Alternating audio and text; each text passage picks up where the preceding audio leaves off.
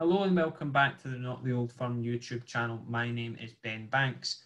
Today we've got an exclusive interview for you again, this time with Carlisle United striker Gavin Reilly, most known to us here in the SPFL for his time at Queen of the South, Dunfermline, St Mirren and Hearts. If you haven't already checked out some of the other exclusive content that's on the YouTube channel and our website, we advise you do. We've got written pieces only with John Sutton and James Scott, both former Mull strikers, and John also having spells with various clubs in the SPFL. With wide-ranging interviews with the two of them, we advise you go and check out. On our YouTube channel, it's been Lewis Fiorini and Mark Milligan the past week. Lewis Fiorini is a current NAC Breda player, having been on loan there from Manchester City and also being involved with the Scotland under-21s this week. Mark Milligan, looking forward to his new challenge at MacArthur FC, having been previously at Hibs, Southend and captain in the Australia national team. We advise you go and check out those bits of content. The videos will be on the YouTube channel and the written stuff will be in the description below, along with our reaction to the Scotland national team performances over the last week here on our YouTube channel.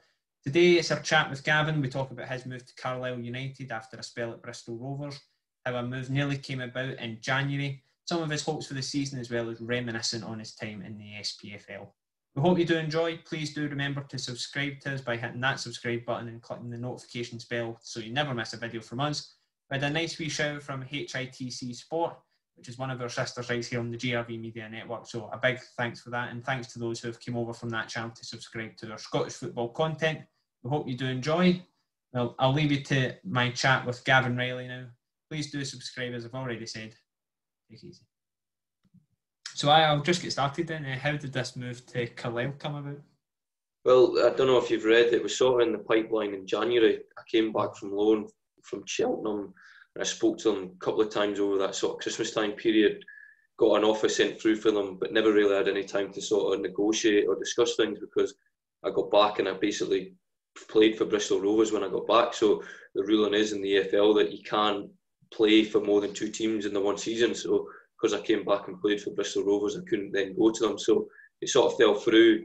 Things kept in contact with them, and then with the lockdown and stuff, and then I got told I wasn't getting a new contract at Bristol Rovers. They came back in and I was just happy to get things tied up, basically.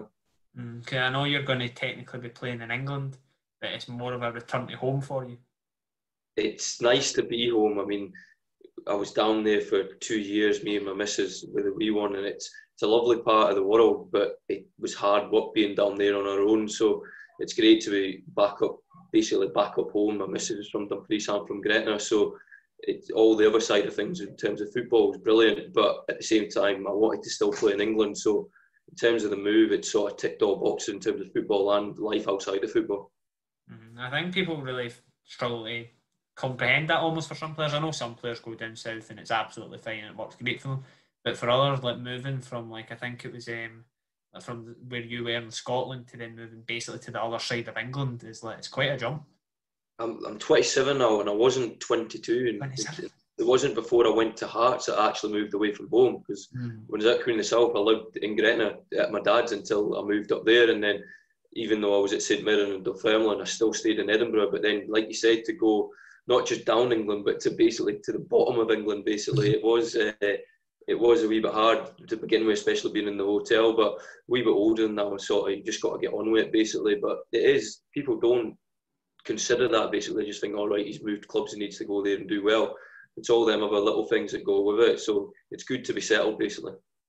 That's weird, because I don't know, saying you said you're 27 there. I mean, I'm only 19, but I think everybody in Scottish football has got this picture of you as sort of the bright young kid breaking through like Queen of the South. 27 is like, I've come on a wee bit now, yeah, 27. How do you feel about that? When I first came, the first week at Carlisle, it was a wee bit hard to take, because there was only me and another player. That I was 27, the other lad was 31, and the rest of them were all a lot younger than us. So we were like, geez, a wee bit. I'm definitely on the older scale now, but a couple of signs have come in and it's sort of evened out. I think we've got a good blend of youth and experience now. I'd like to say that I am an experienced head now. You could say the games I've played and the age I'm at. So hopefully I can pass that on. But still now, I still think the way I play, I still think I'm still 19-year-old, basically. It's weird, because I mean, you're far off your bus pass age yet and whatnot, but it must be a bit of an experience for you now to, like, be that experienced head in the dressing room, especially at a team like Carlisle, where I'm assuming this year the squads are probably a wee bit weird? It's they definitely cut them this year, so they will be looking to sort of the older guys to sort of lead. I wouldn't say I'm not a captain, but the older guys have got to be there for the younger guys. I mean, if anyone comes and asks any questions, you've just got to just be honest and use your past experience from it, basically. And like to think that I have built up a good bit of experience now across in England and in Scotland, basically, as well.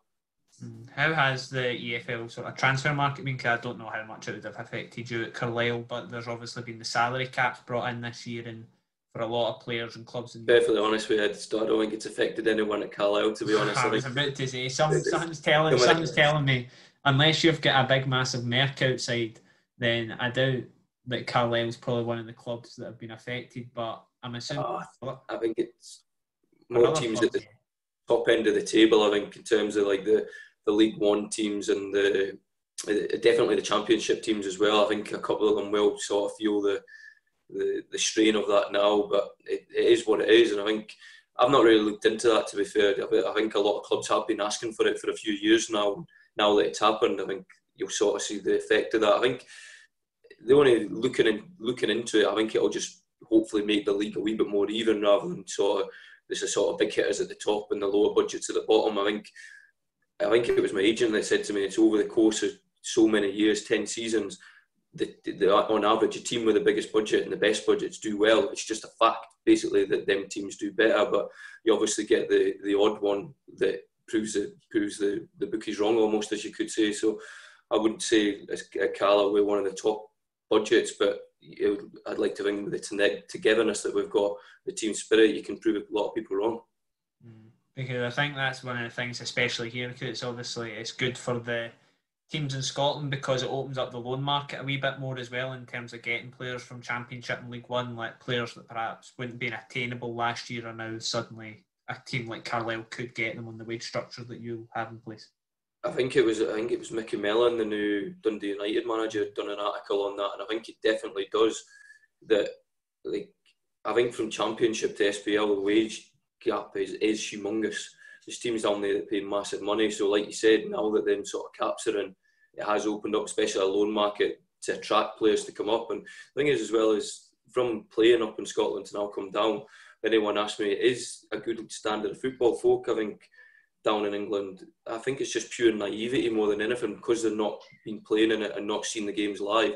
They don't realise actually how good a standard it actually is up there. So, like you said, this season, perhaps definitely with the caps coming in, it could open up a lot of sort of loan markets for players coming up to Scotland. You've been down south now for a few years. Do you find it a bit strange that you've been out of Scottish football for a considerable amount of time now? It feels, I think it's been 2 years, this is my third year. It feels a lot longer than what it probably actually is. 3 years, it feels like maybe 5 or 6, but it is different to Scotland. You play a hell of a lot more games, you do a hell of a lot more travelling. So, like in Scotland, you play every team 4 times, rather than England, it's just home and away. But I always wanted to try and play down here. I mean, I played in Scotland, and if I ever got the opportunity, I wanted to try it, and I could say now I've done this. So, I'm not ruling out ever coming back up to Scotland, but it is definitely different.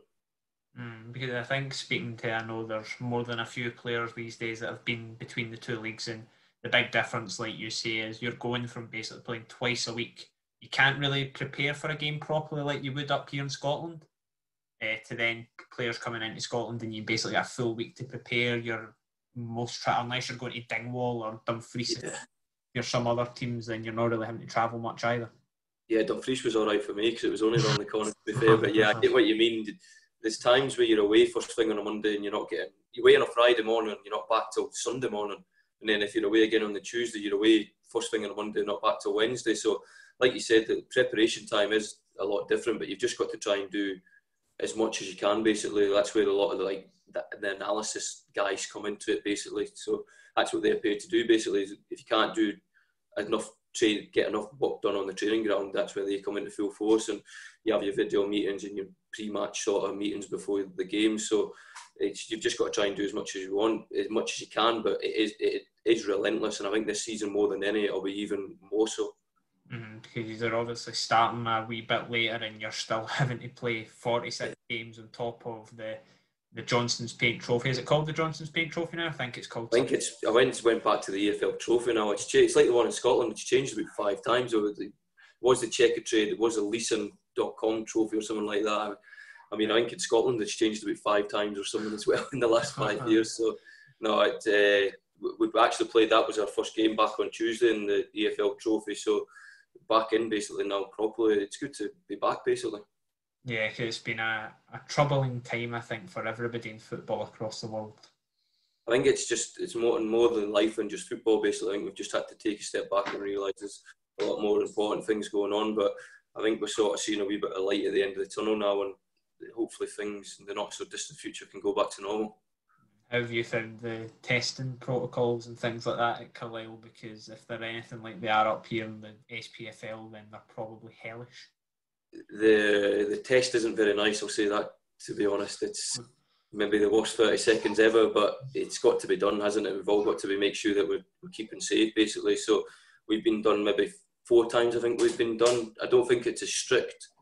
I think we had to get done before we return to the first part, phase 1 training, and then we had to get done before phase 2, and then before the competitive games. But I don't think it's been as strict as what it has in Scotland, where I think they've been done twice a week where it's been twice a week for the whole time. So as long as we're coming back with a negative sort of result, I think hopefully we're okay. But I think they'll be keeping them up now, I would say, definitely, at least until Christmas, I would imagine.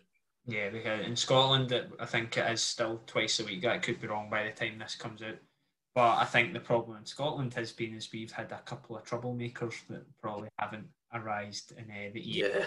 Which, I'm not saying there's loads of troublemakers in the EFL, but you would like, I mean, if you compare the amount of teams, then, I mean, if you do the numbers, then you'd like to think there's more chance in the EFL of things going wrong in Scotland. But alas.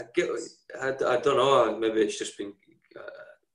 teams there's obviously been positive tests. I think back when the playoffs from last season were coming on sort of May time, I think there was a couple of positive tests come out, but you've just got to follow the protocol. But like you said, in terms of them getting tested twice a week, it might change. That's the thing. Everything's changing. It's always evolving basically every day almost at some points where a new protocol comes in and then that changes into something else. So I think it's just, you just basically do what you're told, basically. As bluntly as that sounds, you just do what you're told. But you've got to just, outside of football, you've just got to be sort of looking out for yourself. You can't be going out basically and being out on nights out and stuff like that. You've got to sort of look at what you're doing and basically looking out, because you're caring for your family and that at the same time. You're affecting other folk, so you can't really be selfish in that aspect.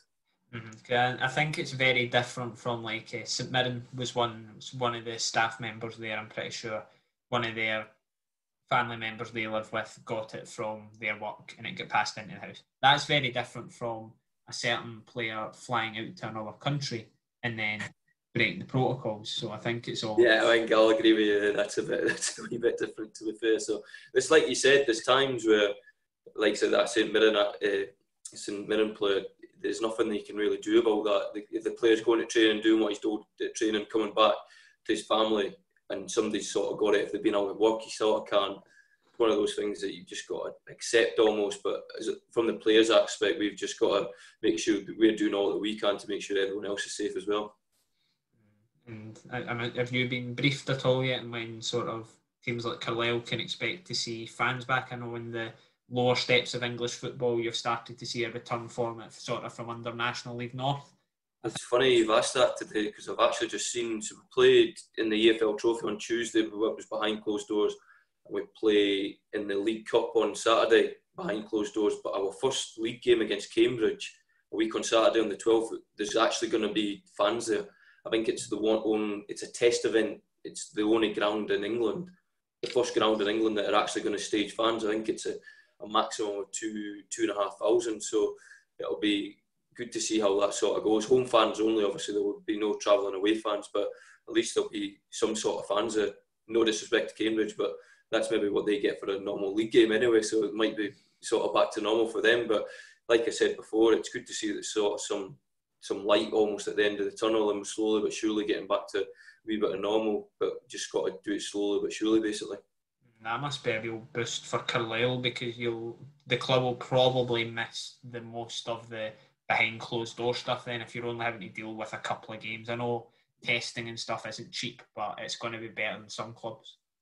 Yeah, definitely. I mean, in terms of like Scotland have maybe played 6 or 7 games now where a lot of the clubs rely on that sort of revenue, so they missed out on that. Whereas I think if there is going to be some sort of fans there next Saturday for the first league game, the next one when we're at home, they might be the same. So we're not really missing out on anything. So you're right. Yeah, it is definitely a big boost, and it's not just that for in terms of the club getting the revenue and as the players as well, having your fans backing you. It is a big boost, to be fair. So hopefully it isn't too soon, and hopefully we're doing well at that point and we can get the crowds back in. Mm-hmm. You're seeing even the smallest of cash injections, how big it can be for clubs like your old ones, Queen of the South. The Lyndon Dykes transfer gets them 6 figures, and they've basically brought their full squad for the season off the back of it.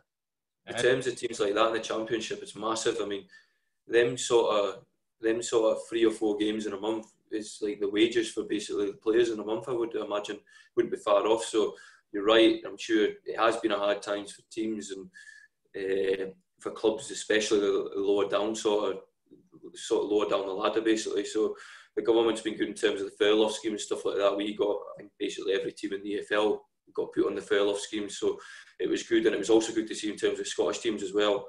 The players that weren't getting contracts at the end of the season, they extended the furlough, so they managed to still get another month's pay. Them little things are massive to players, and it shows great generosity from the clubs to do that, basically. Mm-hmm. You must be buzzing to sort of just get a contract in that. So I don't know. I mean, maybe explain a bit better, but it seems as if you've managed to get a contract fairly smoothly in this period. I had a wee bit of interest, but interest means nothing until there's an actual contract on the table, basically. So yeah, I was very grateful for them to give me that contract, because there's a lot of players that I know that I still haven't got anything, that are still out of contract. So teams, like we said, the teams are working with a lot of are working with smaller squads. And in terms of like the League 1, League 2 teams, you get 5 loans, so teams will be using a lot of them loans up to fill the spaces, and then the younger guys will be getting more of a chance. So the likes of, I'm only 27, but likes of the older guys for me are the older guys are the ones that will struggle. So no, I was very grateful to especially get it tied up early doors, almost right at the start of pre-season. So, but with the extended window, I still think there'll definitely be a flurry of activity in terms of the teams looking to fill the rest of them spaces before the window shuts. I think it's the middle of October. Yeah, it's the middle of October, so you would think that as the season starts as well, I suppose that's handy for clubs. You have got that period, maybe if 2 or 3 games in, you start to say, right, we need to do this and that. There is a bit of wiggle room there. A couple of injuries come up and stuff as well, so it sort of changes you're thinking of where you sort of need to recruit. So, but no, it definitely helps teams in terms of having that wee bit on basically a month later than when the first game is. But in terms of Carlisle's, for us, one of the good things we've done is a lot of the guys that have come in, they've signed them all the doors, so we've come in straight away at the start of pre-season. So it's good for the club to sort of do that, because it means there's more time for us to gel and get together in terms of building and training ready for the season. It sounds as if you're a bit more stable, because I know for some clubs it just hasn't been as easy just because of circumstances. They've not been able to tie up players so quickly. No, I've been quite impressed by the way Carlisle went about things, because they explained that they made no redundancies over the whole course of the terms of the lockdown, and the club not being active. Basically, everyone in terms of the backroom staff and all have all kept their jobs. So they have, like you said, they are structured very well, and they have things very well run. So in terms of me coming here, it was quite appealing in terms of that sense as well. Just in terms of Scottish football, have you spoke to anybody in Scottish football just during this period, just for a bit of insight into the behind closed? I'm good friends with a guy called Patrick Slattery that's at East Fife. Okay. When I played with him when I was younger at Queen of the South, and then when I was at Hearts and living in Edinburgh, he stayed with me. So they're now back in training. East Fife are back in training last week, he was saying, and said it's a lot different in terms of they're not allowed to get a shower and they've got to get changed in their car and like basically eat in their cars and that when they were in for their double session on Saturday. So I think it's just the new normal now. I think everyone's just got to adapt it basically, but as long as we're getting football back, that's the main thing. They're all having to play without wages because they're all paying for Danny Swanson's. Maybe, yeah, no. Danny was a good guy. I was at Hearts, so he's a very big, good signing for them, to be fair. So he's, I think he'll do well there, definitely. It's it's very interesting times for Scottish football, just in terms of all this, because it's a shortened championship season as well, like you know well, and you know more than most that you do. Every game counts in that division, so to be playing, I think it's 28. It'll be interesting. Yeah, they play each other 3 times, I think it is, rather than 4. So, like you said, every game does count, because in terms of seasons gone by, anyone can beat anyone in that championship, from the top of the league to the bottom of the league. It's very competitive. So I don't know. It'll be interesting to see how them teams sort of adapt to that, especially if you, in terms of the teams at the top of the table, if you're playing a team high up there away twice rather than home and away twice, it'll sort of maybe kick in. So no, it'll be interesting to see that. But as long as at least the season's starting, basically, in terms of they were talking like it wasn't going to start till after Christmas. So at least they have got it. It's going to get up and running, and we're talking positively about fans being back in the stadiums coming soon. I think it's the middle of October that they start. So hopefully by that point, a lot of them teams will have some sort of fans in at that stage, because for a lot of teams in that league, the fans and the revenue that they get from the gate receipts is massive for them. And I think the good thing with championship clubs now, I'm not a medical expert, I don't know the ins and outs of it, but I think by the sounds of it is that because of the social distancing, because of the average crowd at a championship game, I think most-ish fans, at least 50% from what I've been reading, are going to get into games, which will probably be a bigger boost at this point than clubs were expecting. I think when I was at Queen of the South, we used to average about 1,400-1,500 for a home game. Apart from if you got maybe Celtic, Rangers or Hearts or Hibs the season they were down. But in terms of a normal game, you would get 1,500 folk in Palmerston social distance easily.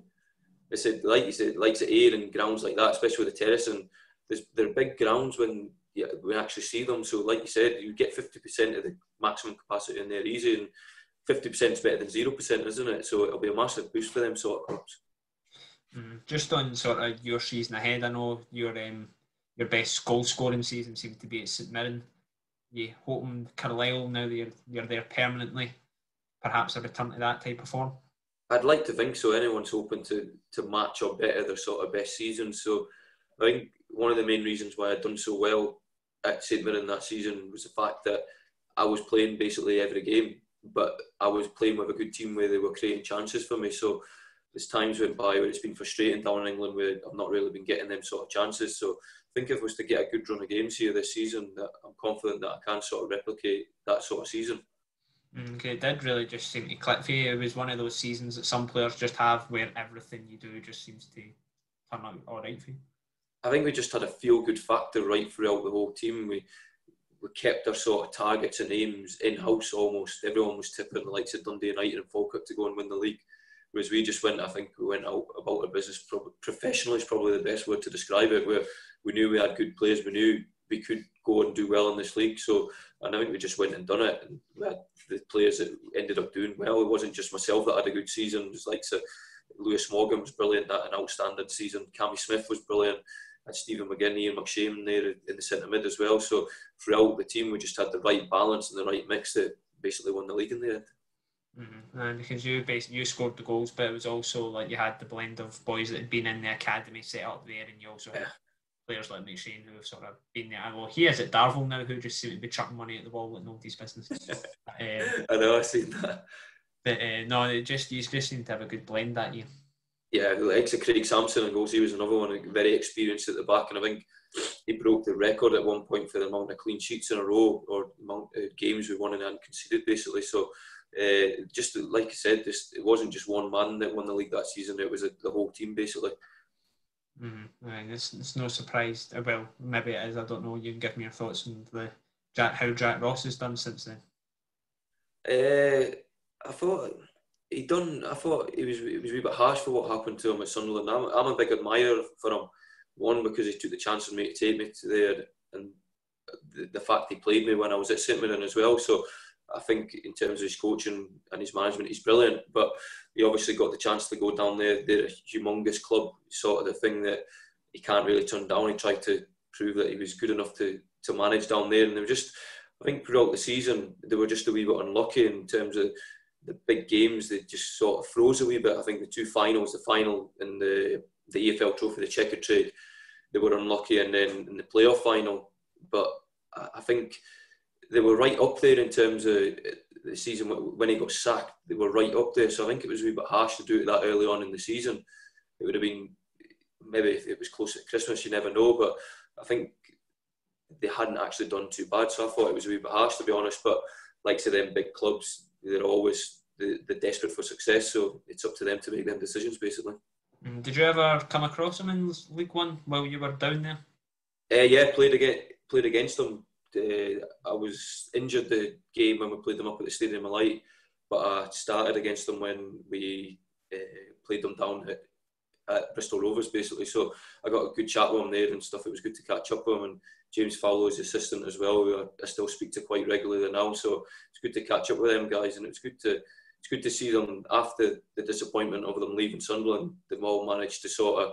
Jack's now the manager of Hibs, and James is the head of operations at Kilmarnock. So it's good to see them get back into football so early as well. I think with Jack Ross, especially, he's more than proven now in Scottish football. I mean, he's been at Hibs for a year, I was looking at, which is just mind-boggling to me, considering everything that went on at Sunderland. I think they've got the most points or something outside the Old Firm. So yeah, they've started the season really well. Yeah, and the job he's done at St Mirren and Alloa is proven these days. Like I said, it just proves he is a brilliant manager and he's a great coach. But going down to England, they're not long in terms of, especially at a club like Sunderland, if you haven't brought success, they have looked to make changes. Basically, it's just the industry that we play in. Basically, that is so cutthroat. If you're not doing your job, somebody else is waiting to basically take the job from you almost. And just on your season upcoming, what are your sort of hopes for your season with Carlisle? I think that in terms of, like the manager said in his press, that the budget that we've got, we shouldn't really be doing anything, but we know that we've got good players here, and I know that with the togetherness that we've got, we can have a successful season. So I think it's just about getting, I think in terms of England, it's very important. The amount of, if you put a run of games together, anything can sort of happen because it's that tight.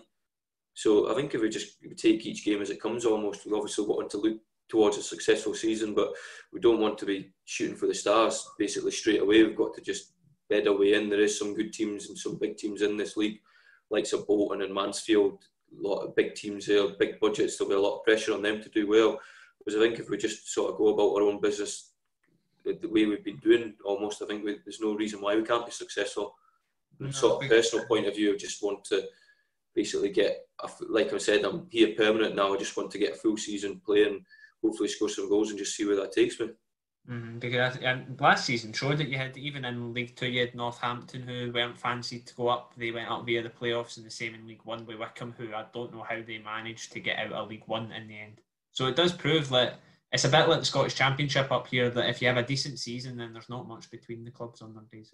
Like I said, it's just about, if you get yourself on a run and you put them points together, you go on maybe 5 or 6 games winning streak, anything can sort of happen with that. You end up right at the top of the table, but flip that on its head. If you end up on a run of 5 or 6 defeats, then you're right down in there in the mix at the bottom. So it's just about consistency is probably the best word to describe it. You've just got to try and be as consistent as you can, and every point matters basically. So you're going away from home and things aren't really working for you. Them sort of points away from home almost are valuable almost.